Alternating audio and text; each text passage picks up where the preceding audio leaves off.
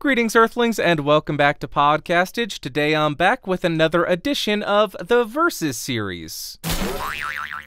The microphones we're comparing today are the Universal Audio SD1 against the Villa MV3, which are two dynamic microphones that come out of the same factory and use a lot of the same components. So let's talk about the build quality very quickly, and then we will jump into the tests and the comparisons. As far as the build quality, they are nearly identical. They both have an all-metal body. They both use the same yoke mount, although the nuts on the mounts are different. The MV3 is plastic. The SD1's nuts are going to be metal. On the rear of the mic, everything is identical. XLR port, high-pass filter, presence boost. The foam on the MV3 comes off extremely easy, so it may fall off inadvertently, while the foam on the SD1, you really need to want to take it off and get your nail in there to pry that off. Once we remove the foam, the grills are quite different. The MV3 is a very thin mesh, while the SD1 is much more durable and similar to that of the SM7B. And then for good measure, here are some close-ups of the capsules. To my eyes, they look identical, and if we look at the numbers on the side of both capsules, they do appear to be the same, so I'm going to say both these mics use the same capsule. And now let's jump to the audio comparisons. Alright, we're going to start with something that I haven't done before, and that is a blind microphone comparison. Currently, you are hearing microphone A, 3 inches off, gain at 100%. And now you are hearing microphone B. Again, I am 3 inches off, my gain is at 100%. The EQ switches on both microphones are set to neutral. Again, here is microphone A, so you can hear how this sounds to see if you like this better. And here is microphone B, so you can hear how this sounds in the neutral mode again and determine if you like this one better.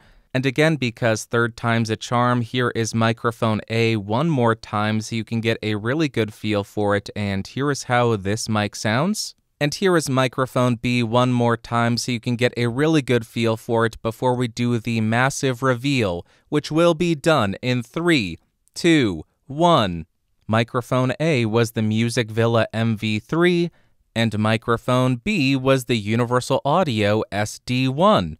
Which one did you like better? Let me know in the comments down below, and let's move on with the video now. Now let's talk a little bit more about the microphones. First up, we have the Universal Audio SD1. This costs around $300. It has a cardioid polar pattern, a frequency response of 50 Hz to 16 kHz, a sensitivity of around -58 dB, and an impedance of 200 ohms.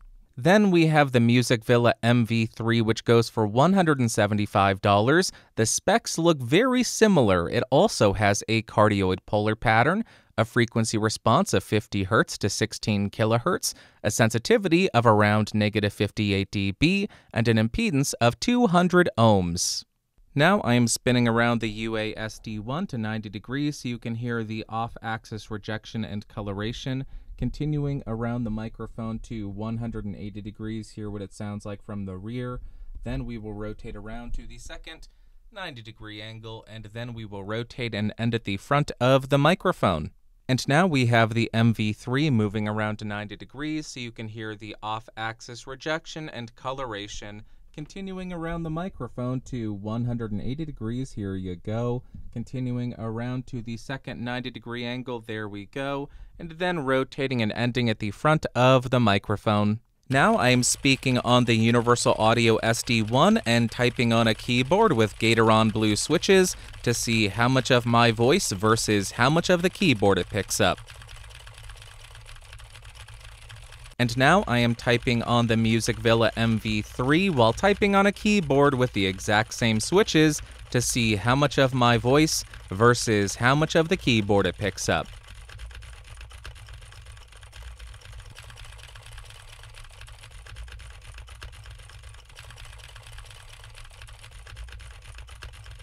Now I'm right on top of the UA SD1, and here's how it's sounding. And now I am right on top of the MV3 so you can hear the proximity effect on this thing, and here's how it sounds. About 1 foot away from the Universal Audio SD1, and 1 foot away from the Villa MV3. about 2 feet away from the SD1, 2 feet away from the Music Villa MV3, and 4 feet away from the Universal Audio SD1, and 4 feet away from the Music Villa MV3, and here's how it sounds. Now I'm going to engage the switches on both microphones so that we can hear how they sound. First, we'll start on the Universal Audio SD1 in neutral mode, and here's how it sounds. Now I am on the Music Villa MV3 with the EQ settings in neutral, and here's how it compares to the SD1 in the same EQ setting. Now I've turned on the presence boost on the SD1, and here's how it sounds.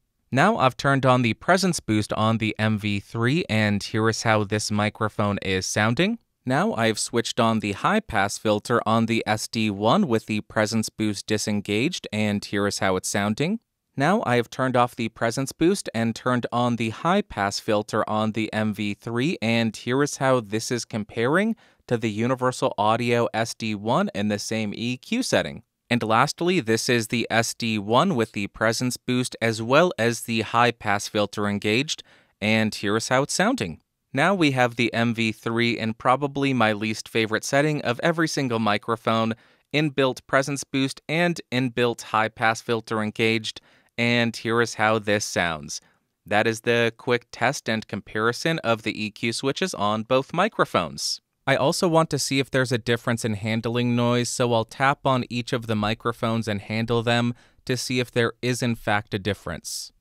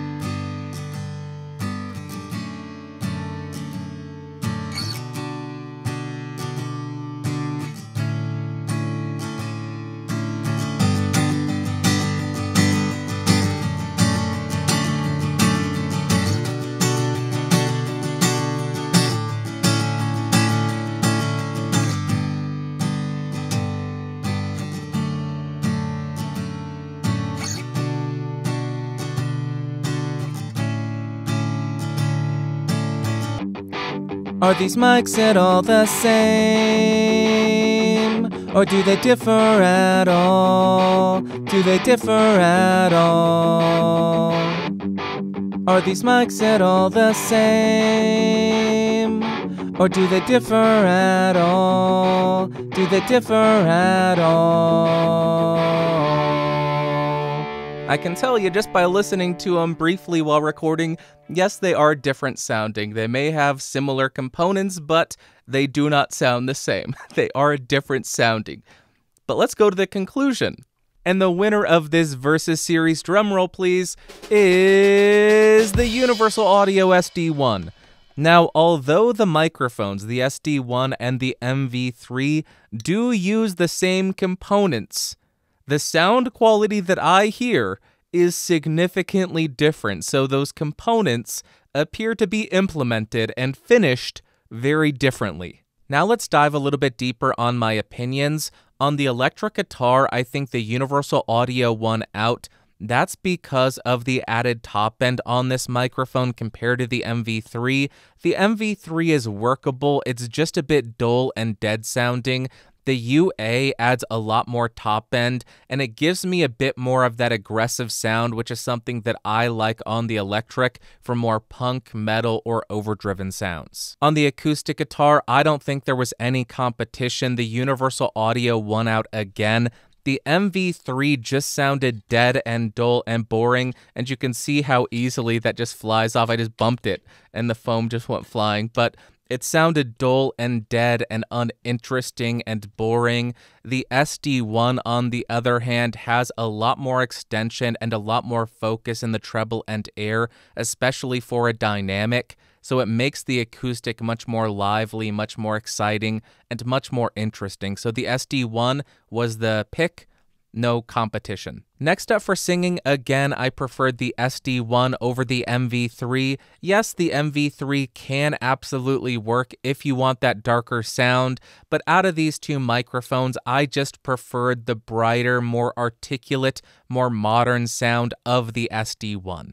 And finally, for spoken word, I think that for this application, it is much more of a toss-up.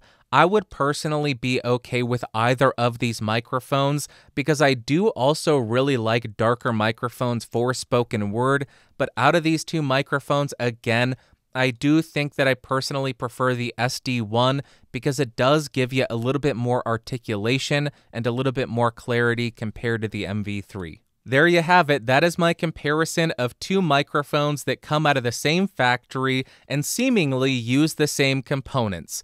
As soon as I got pushback, as soon as I got those comments, I bought every single microphone that I could. I got the Villa MV3, the Advanced Audio DM7 on the way, and then the Thomann BC500, but that won't ship for maybe 2.5 months. So once I get all of them, I'll do a full comparison as well. But I had to do it. I had to compare them to see if it was just a plain rebadge, if they took this microphone and slapped their logo on it. And I guess that is kind of the case because the Universal Audio is using the same capsule, same body, same yoke as a microphone that is $125 cheaper. But if I didn't know that these microphones came out of the same factory and used the same components, based on the sound alone, I would not guess that they are the same microphone. So they have done something different. They've implemented the components differently to get a different sound and, in my opinion, make a slightly better sounding microphone than the Villa MV3. Is it worth the additional $125? I can't tell you that. That's for you to decide if you think that additional sound quality is going to be worth the additional price. But to beat a dead horse, out of these two microphones, I did prefer the Universal Audio. There you go. That was my first Versus series in maybe 1.5 years. Long time coming. Let me know in the comments down below what two microphones you want to see in a head-to-head matchup. And if you see a matchup that you like, go ahead and give it a thumbs up so I know people want to see that. And maybe I'll do one in the near future because I really enjoyed doing this instead of just doing another review. This is much more fun for me. I don't know why I don't do these more. I'm stupid, I guess. It just doesn't make any sense, but that's all that I've got for you today. So if you found this video fun, interesting, or helpful, go ahead and give me a thumbs up. Hated it, big ol' thumbs down. These people over here are amazing. They are wonderful, wonderful human beings, and you can be one of them too by joining for $5 down below on that join button or patreon.com/podcastage.